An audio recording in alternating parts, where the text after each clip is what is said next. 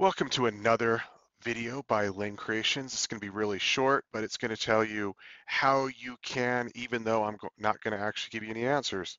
I got a request to explain how you could customize one of the SOAR apps. And the principle was, hey, they wanted the ability to set it up completely dynamic. So the web address that it goes to would be input by variables, et cetera, et cetera.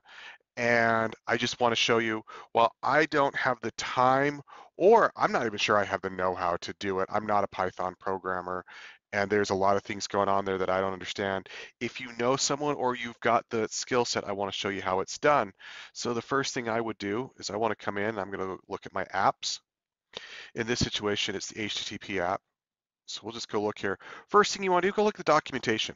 Documentation will come back and tell you what configuration variables you need to have in place, what they're doing, supported actions. If you click on the supported action, I can't remember if that takes you, no, it doesn't actually. I don't know why so you've got, it's not working here, but you can see what variables are being used, things like this. I'm going to guess if I take that, we'll find some stuff. But all right, so we got the documentation. Read the friendly manual. That's really what it comes down to. If this is something you want to do, I have used this app, but I only have 4 or 5 places I'm sending it to. So I've just used the standard customization. Maybe I need to be able to send it to hundreds, and so I need it dynamic. So if I go to the apps, one of the things you do when you set this thing up, we're going to configure a new asset. It's going to require, it wants you to put in the URL. What if you want, maybe you want to be able to pass that in as a variable. So that's all good and dandy. Unfortunately, that's not how, so that would mean you need 100, 200, it's too, and bunch of, in your playbook, then you would have a bunch of decision trees and point to the which app you want to use. The concept is they want it to be more dynamic. So what you'll do, you come to apps, and over here is this little eye. If you click the eye, you can come in here and you can view all of the details.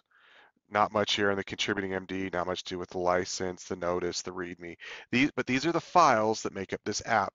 The biggest area you're going to find is HTTP connector. Let's see if I can find Control F, Control V.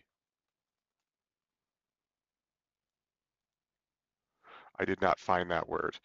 Um, but basically, you've got the text here. You got your Python, and you'll come down here, and you're going to basically find that area where it's handling those variables. All of those are pushed in. All these things are controlled by the code over here. If you can find that code, you can modify it. Here, for example, is where user and password are coming from. So you could hijack this code right here and use something else. Here's that test HTTP method, the auth token. You're going to find those variables throughout here, and you're going to have to make that configuration change. Can it be done? Absolutely.